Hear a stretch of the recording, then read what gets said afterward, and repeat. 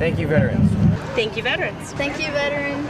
Thank you, veterans. Thank you, veterans. Now you can see floats behind me, candy, but marching in this Veterans Parade has a deeper meaning for many. 9 battle stars, 300 days at sea, crushed by a tank and a landing boat.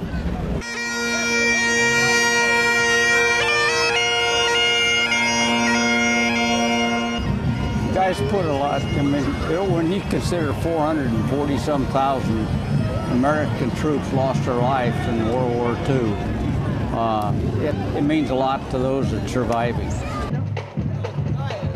World War II veterans were the Grand Marshals this year, but all veterans had a special place in the parade.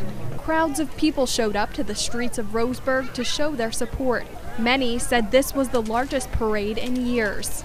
I think this is one way that the young people get to see what America means, and it's our veterans that gave it to us.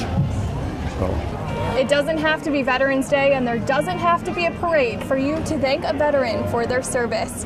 In Roseburg, Ashley Forst reporting. Thank you. Are we going to the dance tonight? We're going to the dance.